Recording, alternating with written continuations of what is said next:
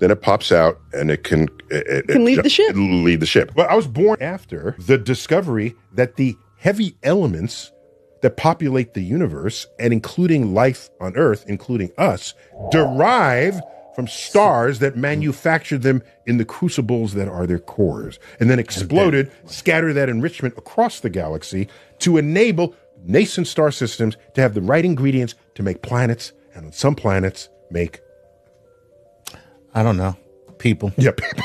If lightsabers are beams of light, then since beams of light can pass through each other, just see what flashlights do, then you couldn't have a saber fight with the blades bouncing off each other. And I was perfectly happy putting that out there, but no, Brian Cox has to ruin my perfect tweet. So Brian, what was your rebuttal?